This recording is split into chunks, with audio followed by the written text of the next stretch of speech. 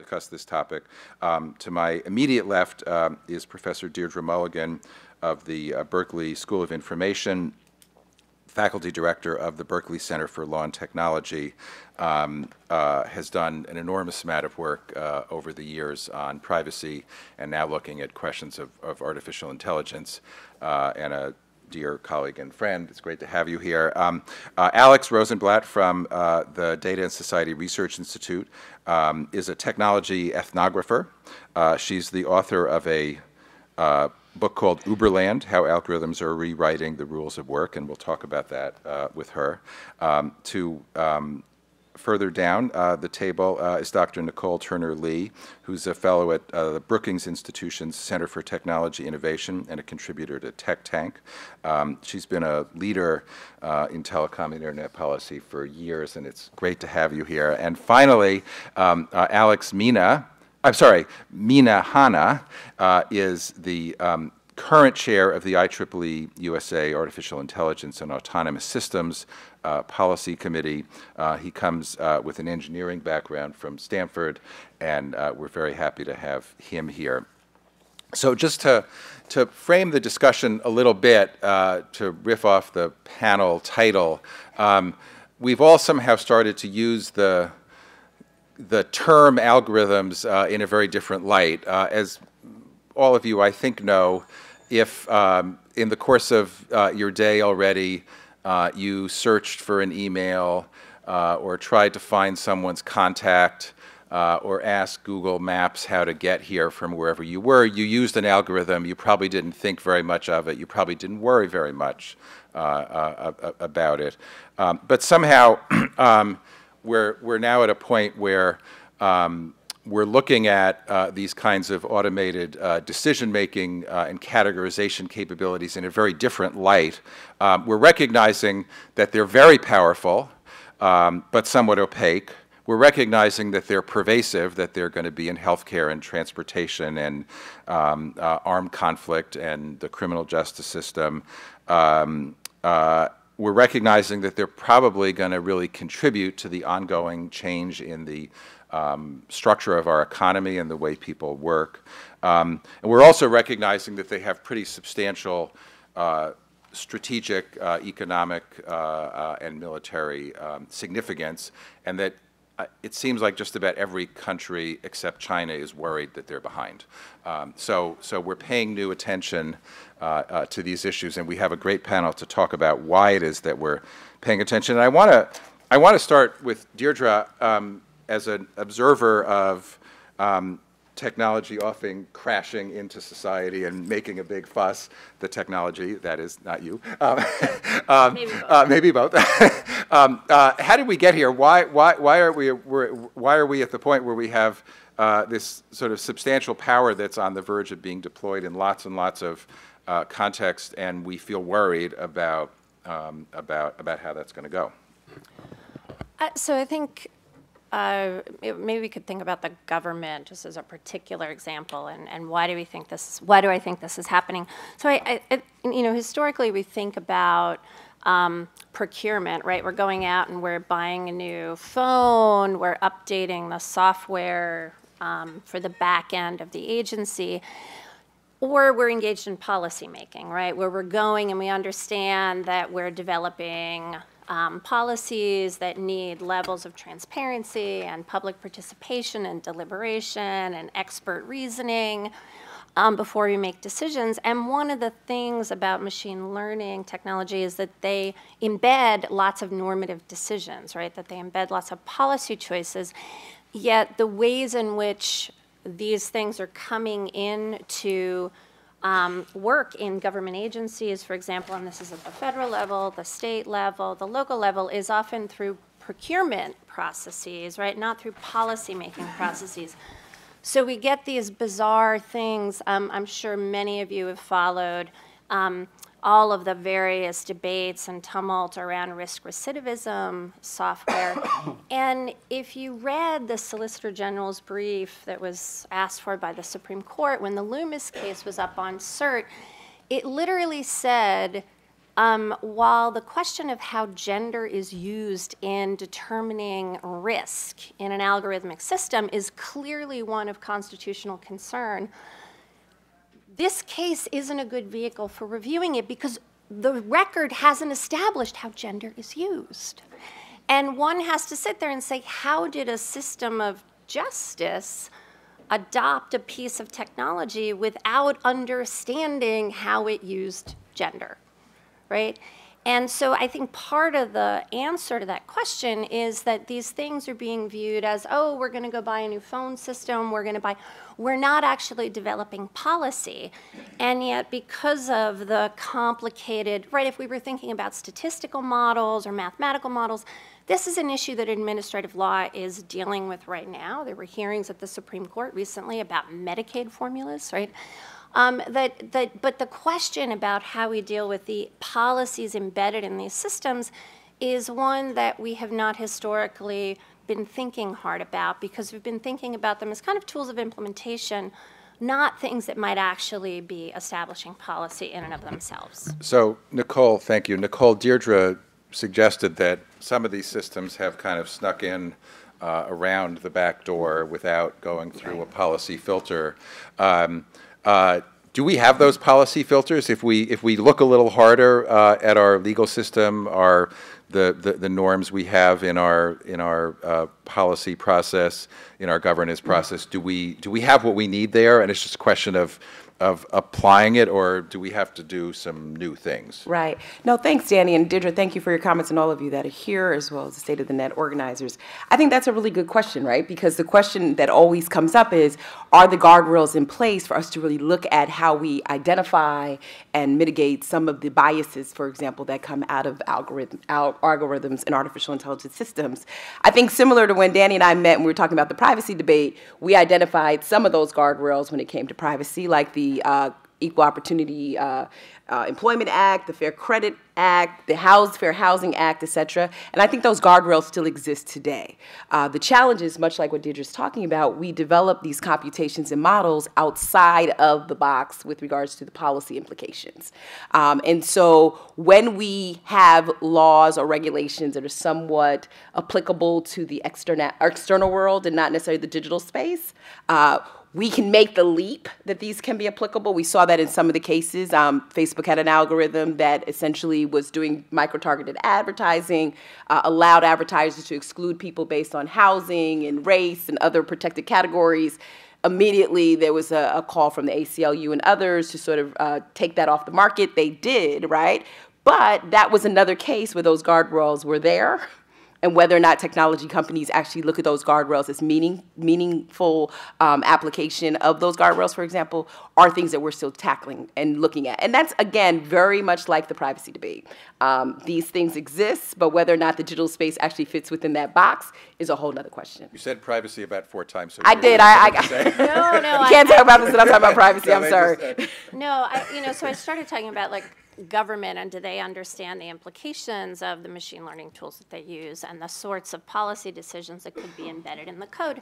And the use in the private sector by different companies to advertise housing or financial products or jobs is another area, right? So in the Facebook instance, you could literally choose to target, right? And the law is very clear. But you can't do that. Right, but you can't do that. And that is something that as a company that's advertising, that's on you if you went and targeted. Now, however, what happens if you didn't intentionally target, but what happens is, based on click-through rates and observations, the algorithm over time decides that the way in which it should target your ads to make money for the advertising platform is towards women or towards African Americans or away from either of those, right?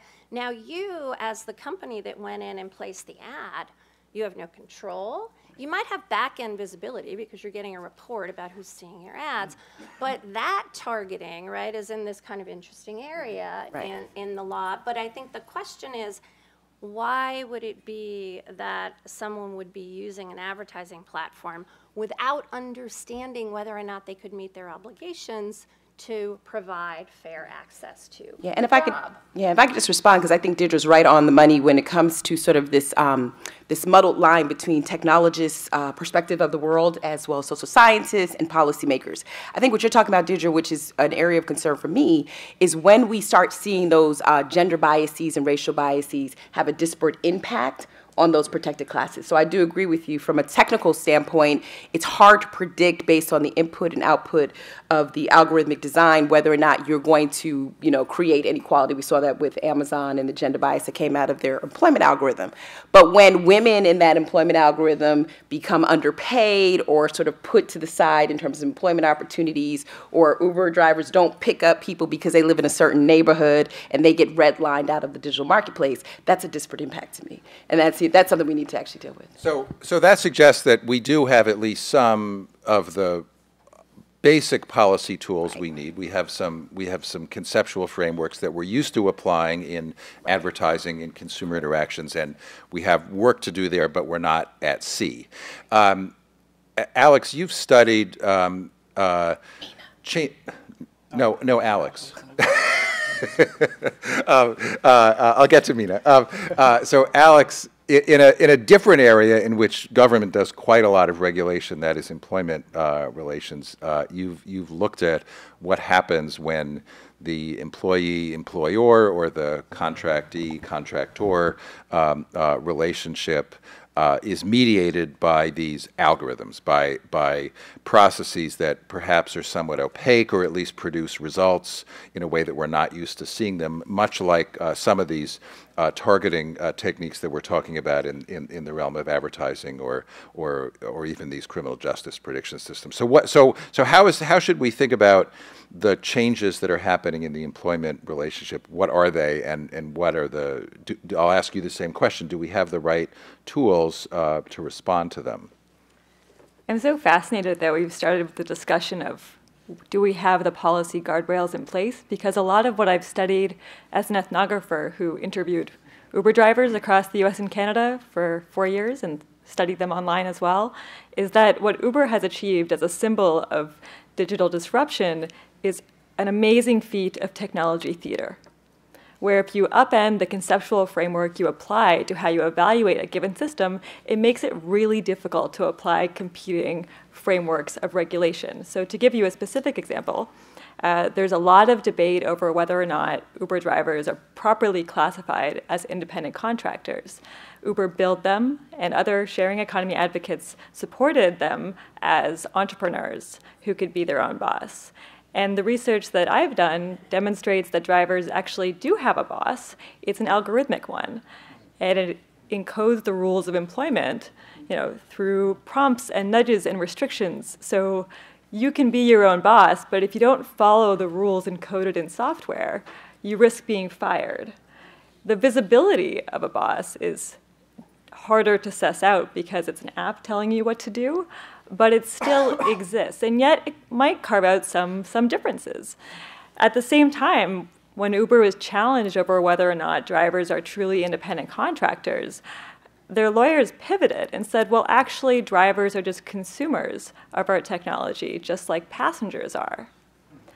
And in some ways, Uber has successfully imported a type of algorithmic management that we're familiar with as consumers of Facebook, for example, whose most famous product right now is the newsfeed, which is curated through algorithms. And the important part about that component is that technology companies have identified as exceptions to many of the rules we would otherwise apply to their competitors. So Facebook will argue that it's a technology company, not a media company. And Uber will argue it's not a transportation company, it's a technology company. And that technology identity is also part of a broader theater where you get to carve out exceptions to existing familiar cultural conceptions of what it means to work, or what it means to advertise, or what it means to provide media and spread content. And that, to me, is the most interesting cultural narrative that sort of displaces a lot of these really focused concerns about how do you make sure that advertising is done within the limits set by the Fair Housing Act, for example. Those are very good, strong, specific examples where a technology system has violated a given law.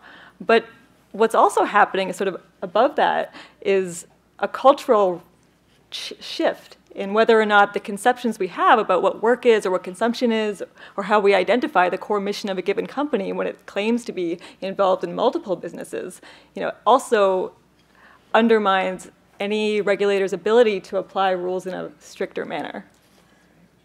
So help us understand why that is.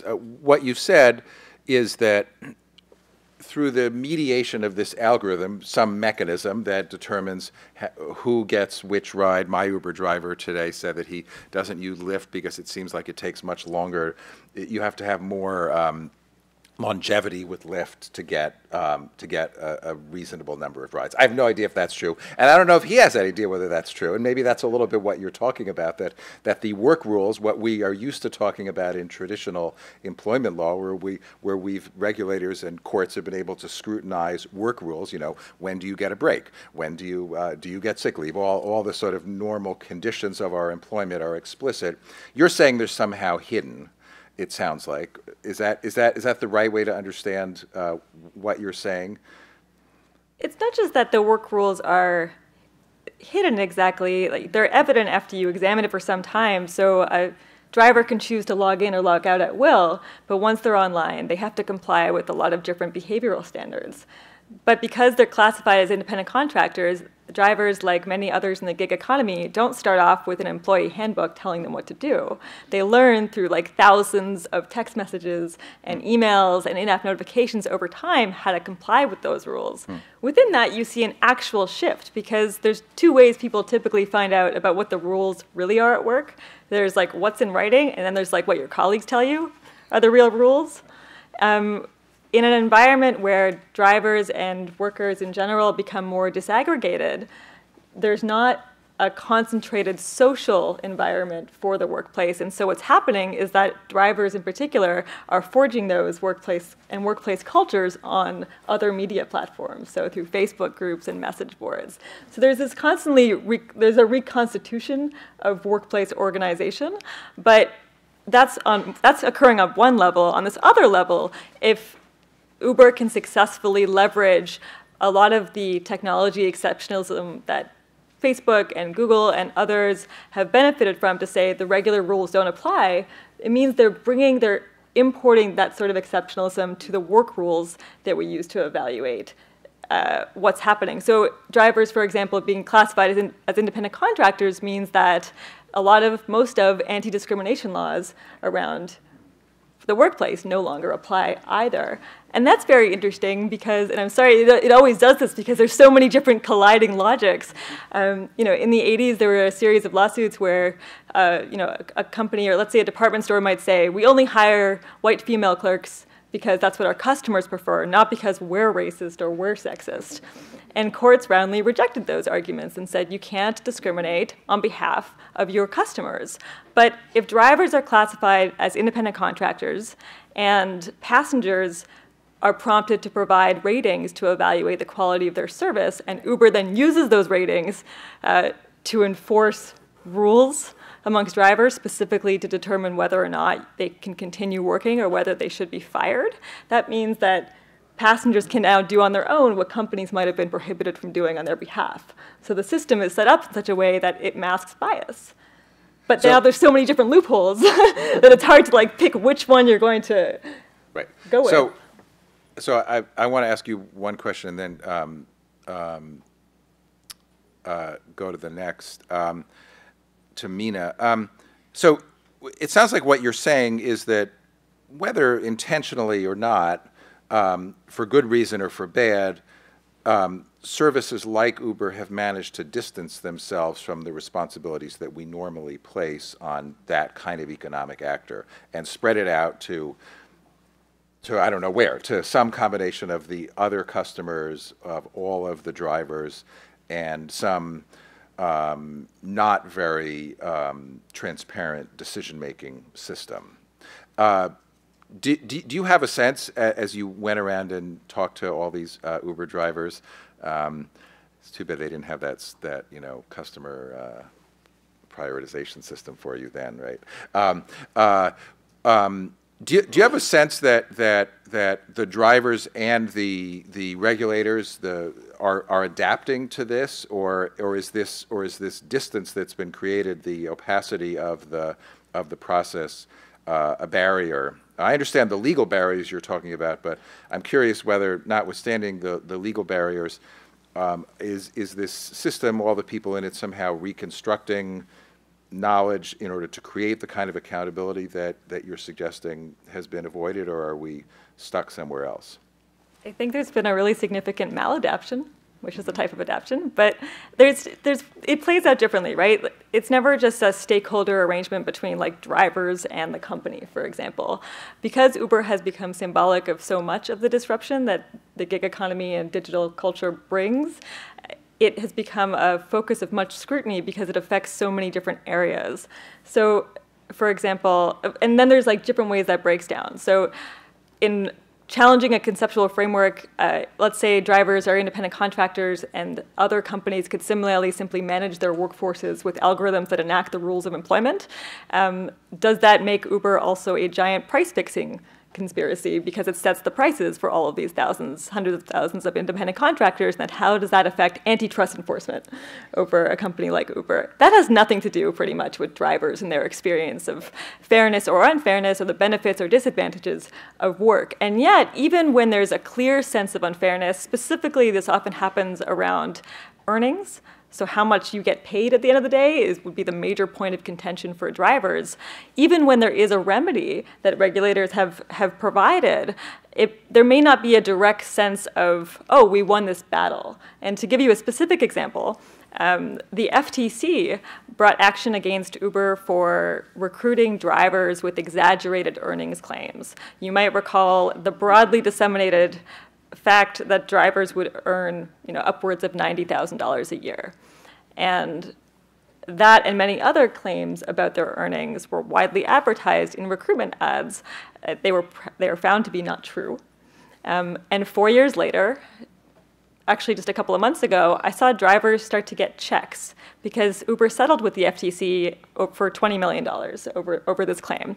And so a couple of months ago, I'm sitting in Uber driver forums online where I spend every single day for years reading like every post and every screenshot that drivers would make in these areas. And they'd say, oh, I got this check. I don't remember signing up for this class action lawsuit. And because Uber is the subject of so many legal disputes because of its many identity theatrics, there's a real disconnect between even when you finally get a remedy, it doesn't create a bond of advocacy, it doesn't demonstrate the efficacy of regulators, like there's a lack of explanatory culture around what it means to receive the fruit of the remedy. And I think that's a opportunity for regulators as well to sort of stake a greater claim in what they're doing, to provide assistance and to remedy any wrongs. Yeah. Well, I have to say, my hat's off to you for doing this kind of in-depth work to actually help us understand what life in that world is actually like. It's obviously going to be really important going forward. So, Mina, you've written about the challenge of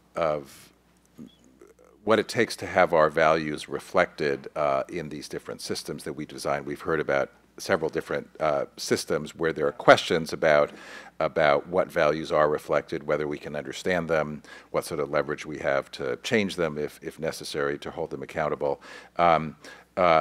Taking all these different examples together, how should we be organizing ourselves, would you say, to make sure that the values that we want to be reflected in these systems actually are?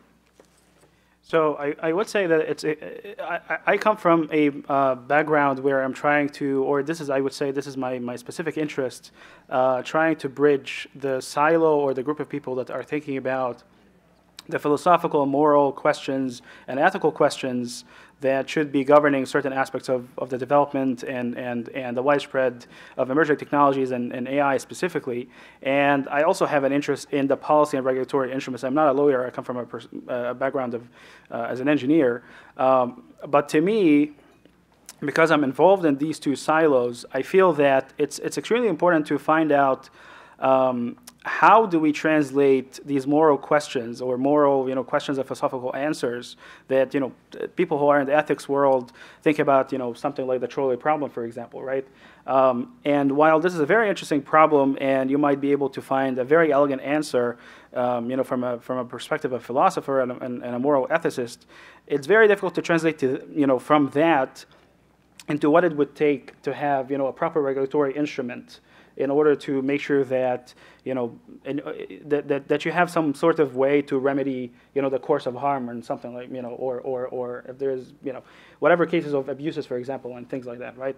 So what's really interesting about the entire conversation and why we're really, and I think this is the very first question that you asked to Deirdre, is that why are we really talking about this now? And why are we thinking about the laws and the regulations and the instruments that we have in the law that can help us to control and govern, the development of AI systems and autonomous systems, also.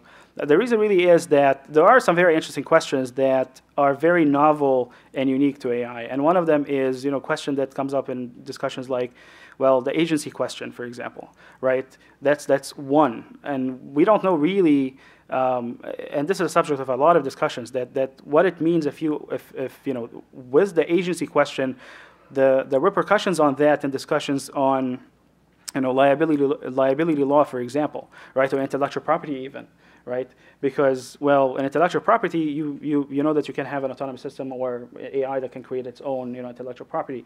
Then how do you protect it, for example, right?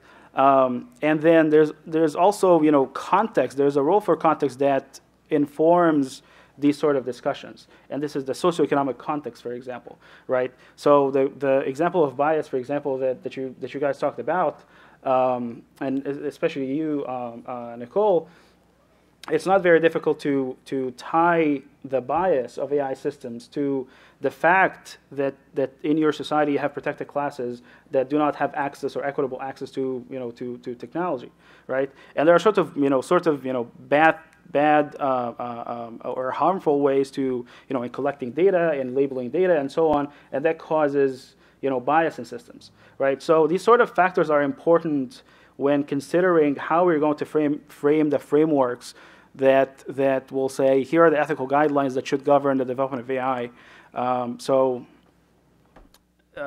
think this is quite important to think about that. And it's also important too to think about, well, the regulatory instruments that you already have, right? So you also asked the question about, do we have regulatory instruments that we can leverage to help us with this endeavor? And obviously this is, in other domains we do have that. So in financial transactions and accounting, for example, you have rules for transparency, right? Sarbanes-Oxley, for example, this is one example. You have Dodd-Frank and consumer protection, for instance, as well. And in the law that you mentioned, the equal opportunity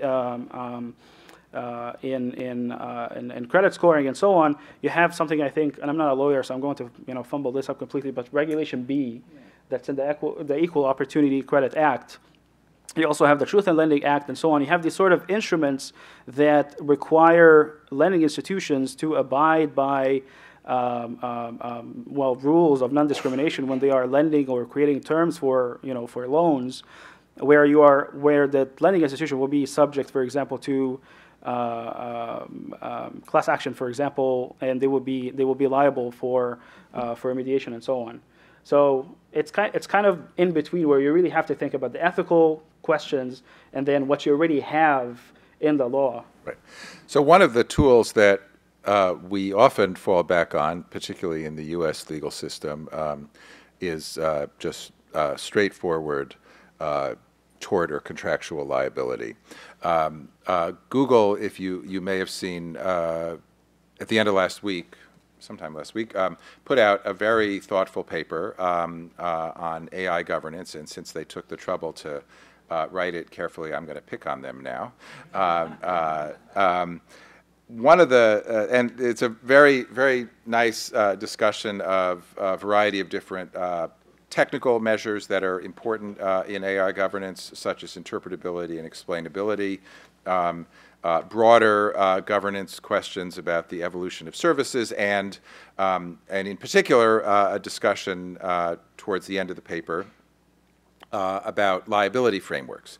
Google, in the paper, recommends what they call a cautious approach with respect to liability for AI systems, and quoting them, and I'm interested in the panel's reaction and perhaps the audience reaction, since the wrong frameworks might place unfair blame, stifle innovation, or even reduce safety. And they say any changes to the general liability framework should come only after thorough research establishing the failure of existing contract, tort, and other laws. And the question I'd have for the panel, perhaps starting with Deirdre, is if we're trying to understand how we should apply liability frameworks, are we supposed to, ought we to think about AI as a kind of a new category of system that we've never seen before and that we have to kind of think about from scratch, or do we have models and experience, for example, from software liability, from all the licensing rules associated with software, or from other kinds of services? Where do you think we start on this question of liability? So I'm going to, I think, focus on particular areas where I've been looking at the adoption of machine learning tools, which is where we have professions, right? And there are both liability rules, and then there's also kind of professional standards and often professional liability in addition to other kinds of liability. So I've been doing some empirical work, most recently looking at how lawyers are adopting machine learning tools in the practice of law. But what I actually want to talk about right now is medicine, because we have the FDA regulates medical devices, and they've also been struggling with how to regulate things that are called clinical decision support systems, right? And these are supposed to be things that don't displace human judgment, but rather help us reason better, right? Help us use the benefits of machine learning. They see things that we don't. They can identify patterns in data or patterns in past activity that we can't. And I think at the end of the day, the hope for legislation, liability frameworks, whatever, should be aimed at improving outcomes, right? We want kind of the best results. And so for me, thinking about a liability framework, right, it would be one that promotes the benefits of human and machine intelligence, right? We would get inclusive intelligence instead of some sort of displacement. And at Berkeley, we like to think about inclusivity. And so I think part of that can be about how we portion out liability, right? And one of the things that I think researchers have seen is that often we'll see technology constraining and limiting the discretion for human agency, but not absorbing any of the potential blame or liability for failures. And that's problematic, right? To the extent that humans can't avoid the wrongful things, they shouldn't be bearing all of the responsibility for the bad that comes, right? But the question, particularly when we're thinking about things that are, right, supposed to be helping us reason, for example, which is a lot of the potential benefits of machine learning technology, the question of how do we make sure that professionals are not kind of blindly deferring to automation, but rather are engaged with the outputs of these predictive systems as though they're a peer, right? As though they're text, not tool. And I think there are kind of two strategies. One is, we actually want professionals to have some skin in the game, but this question about how we make sure that those systems are designed in a way that surfaces information about the data, the training of the data, the models, the analytic choices, how are null variables dealt with? What does the curve look like? What are the thresholds, right? That without that sort of information, we can't actually partner with our tools in a way that gives us good outputs, and therefore we shouldn't be left bearing all the responsibility. So there's both a role for liability rules, but I also think that there's a really important opportunity for design. And I don't think we should be looking for the machines to just explain to us, right? Don't worry, Danny, I'm doing what's good for you. Let me give you an explanation. That what we should be designing is systems that actually allow us to contest them in real time, right? So that we can reason together. Because the technology needs to be learning from the humans. We actually have lots of tacit knowledge. We know way more than what the data records, right? Data has already been collected, and it's just little bits of knowledge, right? It needs us to actually take on a life. And so I really like this idea of contestability and thinking about systems that expose more of their reasoning and allow us to kind of tinker and tweak it so that we can reason together.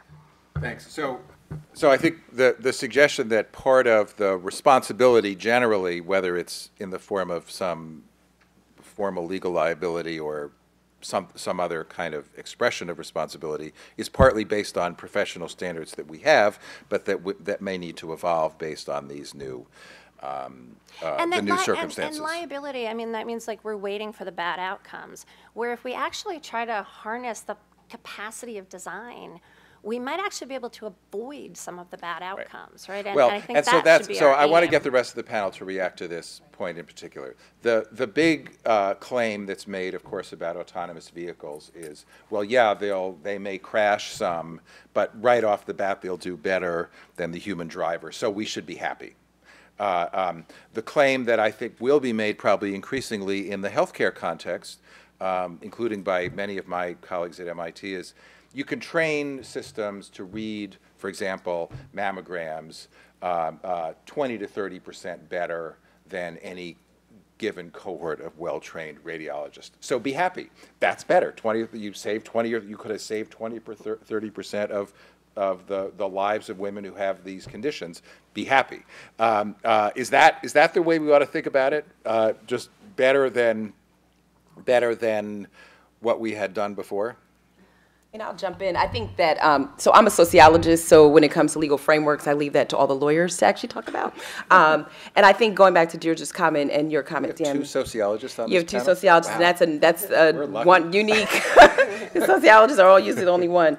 But I think there's something to be said, though, about this disconnect between liability and the human condition, right? There's this one argument around, as a social scientist, I'm placed under strict scrutiny when it comes to IRB requirements when I'm actually dealing with human subjects.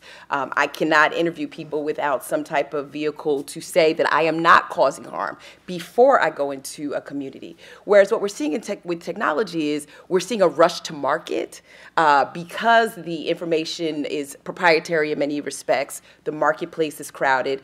It is in the best interest of a technology company to build the best Uber application over Lyft, or it's in the best interest of a technology company to rush it out to market.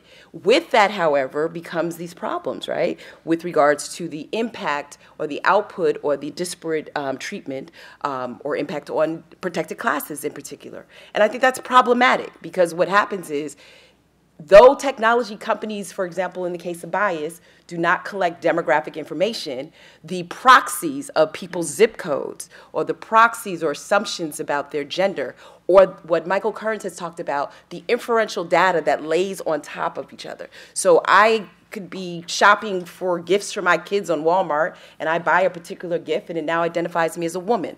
Then that doll may be African American, so now it might identify me as an African American woman. Then the next thing you know, I'm getting ads for single mothers on predatory lending vehicles. Somehow the algorithm has become my boss in determining my preferences. And I think that's where we then see companies come back, much like what Amazon did with the recognition technology, and come back and say, hey, this is wrong. But the human condition has been affected. I mean, there are a variety of reasons. I personally put some of the fault to it, actually, Deirdre, to the fact that, particularly in the case of racial bias, and I have an article on this, the lack of workforce diversity contributes to this because there are no triggers that tell people, hey, that meta tagging of faces may result in a misidentification of African Americans as gorillas, which was the case in Google, because there was nobody who provided a check and balance. Or there's no one to say that trade-off between fairness and accuracy and justice is actually not as important as us actually allowing somebody to get the right recommendation for a product or service. So I think, to Deirdre's point, you're so correct. I call it the lack of white box thinking when it comes to algorithms and it comes to artificial intelligence systems, that we spend a lot of time on input-output and not enough time. And there's settled research. Sociologists for years have actually studied how people's zip codes are used to redirect hiring resources. I would even say in the case of Alex's research, which I'm so intrigued by it, we got a chance to meet, it's the algorithmic boss, but it's the algorithm that also determines what we found in the MIT study, where drivers do not go. And that has impacts, I think, where you don't have the combination of the technology and the human condition working, or people who are experiencing the human condition, working together to sort of avert what those might be. Alex. I think what you're discussing as well is some of the sensitive social implications that we have to be aware of in implementing algorithmic systems. Right. So that same Google image processing algorithm that identified some black people as gorillas also identified some white people as whales. But one feeds into a racist trope, and one is kind of laughable. And so the issue isn't necessarily the accuracy of the algorithm, it's when you have a sensitive social implication, much like you might have a dispatching algorithm that distributes drivers to different neighborhoods and incentivizes drivers to go to different places, but there's a sensitive social implication to one. I would also just be sensitive to those competing political incentives to demonstrate that your technology is of broad benefit to remedying social harms, because what I've seen in the ride-hail world is that What did you call the world? The ride-hail world? Sorry. But what I've seen is that tech companies want to build off of the narrative that what they do is naturally progressive and provides immediate benefits, because that's been the user experience of direct-to-consumer technology. And that could mean that, Lyft and Uber might say, well, we can't provide a minimum wage to drivers because it will undermine our efforts to provide equitable service in underserved neighborhoods. And so you get these competing logics. But I think one really prescient point that was raised earlier in the panel is what direct-to-consumer testing, not direct-to-consumer testing, but direct-to-consumer products does politically, because it might make it really difficult for a regulator or a politician to step in and say, well, actually, we need to slow down, or we need to evaluate the full impact here, or have we been sensitive enough to disparate impact? Because what happens is that consumers of services are leveraged and reimagined as political constituents. So when you might try it, for example, and restrict how many ride-hail cars are on the road, a company like Uber might display to you in New York City a de Blasio map showing no cars available as the result of an intervention by a politician. And so that's just something to be sensitive to in a discussion around the political impact of direct-to-consumer products. It means that you have direct access to consumers as constituents.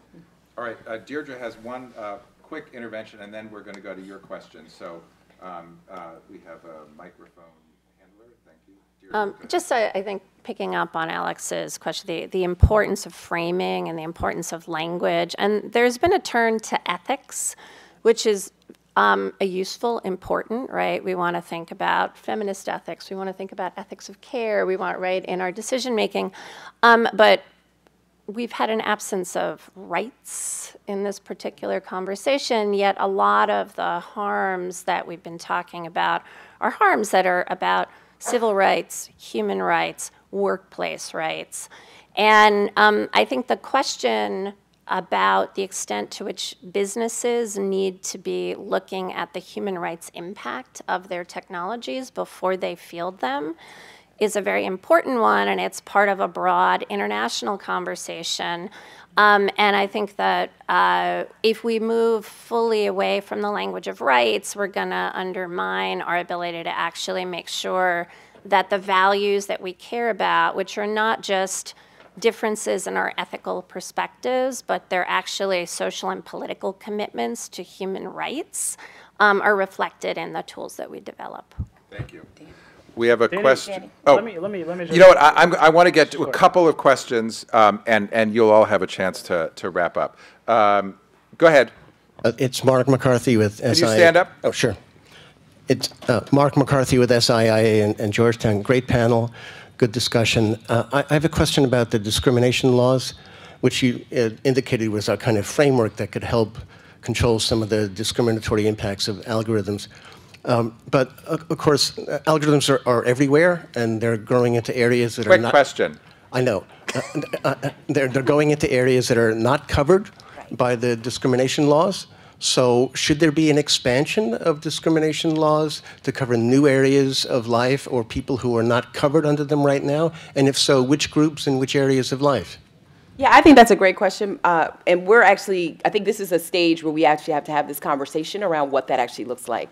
We're not there yet, because clearly a lot of what we're actually seeing in some of the discrimination law actually goes beyond what was actually structured under the Civil Rights Act, because it's more behavioral. I mean, in the last few months, we've actually experienced living while black that does not have any it doesn't fall under any civil rights law that we know of. It doesn't fall in the Civil Rights Act. It is a behavioral response to, I think, a buildup of where we are today when it comes to race and systematic discrimination. So I think, to your point, I think having that conversation, we have not yet done a really good job, and I think to all the panelists who sort of heard us say this, with regulators and policymakers looking at existing statutes and regulations that apply to civil rights and human rights and applying them to the digital space in a very concrete, discrete way. And until we have that discussion, things that we talk about with regards to facial recognition and surveillance, predictive analytics, it's still going to be on this spiral of sort of, you know, where does the harm come in? And unfortunately, disadvantaged groups can't really pinpoint where they're being disadvantaged in the online space. And that's the part that becomes a lot more complicated when I cannot even tell you that I didn't get that loan because my digital profile had a lot to do with the decision making. And so I think that's where we have to actually go further on this. Next, right up front here, we have a question, and then in the back, Gary. Hi, thank you. Gavin Logan, National Urban League. And you almost just took the words right out of my mouth when you brought into the civil rights impact. Because one of the things that I've been grappling with as we deal with these issues is that there seems to be a succinct difference between viewing algorithmic bias and data generally as a consumer issue versus a civil rights issue, right? Because you have the transactional issue. But my question would be generally, would it make sense, or does it make sense to think that they can both coexist? Because much of the discussion is from a consumer's perspective, which is why I think a lot of the civil rights, the rights generally, gets left to the side. So beyond the consumer protection perspective, where lots of this policy framework comes from, how do we? I think we definitely need both, right? Like a lot of the things that people feel are unfair may not be, they may be experiences that are not, that people feel like they're being discriminated against in a way, but it might not be actionable under civil rights law, but it might actually be unfair. It may come under the Fair Credit Reporting Act, right? Because it may be some sort of profiling that's being used to make decisions about consumers, which doesn't require a trigger of a suspect class, right? So there may be ways in which these things come together, and I think one of the challenges with respect to some of the civil rights laws is that some of them only afford for actions against limited sets of actors, right? And so the difference between the Fair Housing Act and laws around employment, for example, and advertising, right, are different. And I think it's not just what the law protects against, but it also the question of who it allows you to hold accountable. And I think these are really important questions, but we're going to need consumer protection law, we're going to need civil rights law, and I think, you know, like to go back to the Google, right, the gorilla, that wasn't a win for Google, right? And so I also think we need to actually harness the fact that many of the businesses that are developing these algorithms or developing these algorithmically driven platforms, their aim is not to undermine justice or to treat people unfairly if it's not in their economic advantage. But, right, and so there is some sweet spot where I think helping companies think through the implications of their technology is really important, and the human rights by design is a really important framework for doing that. One very quick final question. Go ahead. Thank you. Yeah, that's in my work recently at the European Parliament to lead in technology enabling democracy. Quick question about. Thank you. Algorithmic bias. At what stage before designing, for instance, any program could or should or is feasible tech companies and government agencies or regulators could cooperate to minimize the damage caused by those biases? Thank you. I might not be necessarily addressing the question, but what I wanted to talk about is because we spoke about that earlier. 30 yes. seconds, sorry. Yes. I'll keep that very brief. But there is a very clear role for, when we were talking a lot about the legal instruments that might exist or what we might need in order to govern, these sort of aspects of AI. Now, what I would want to say is there is a very clear role for standards. And coming from the IEEE is a very large standards organization. And in the global initiative, for which I chair one of the committees that focus on policy, we are developing standards on algorithmic bias, for example. And there is a role for standards here that can help organizations to think about, the design thinking, the systematic, collection of data and labeling and so on. And we're developing something like 14 standards on algorithmic bias and nudging and privacy and data handling and so on and so forth. And out of that too, because we were talking about the human rights approach too, this is a very clear place where a human rights based approach to ethics of AI is very important and very imperative.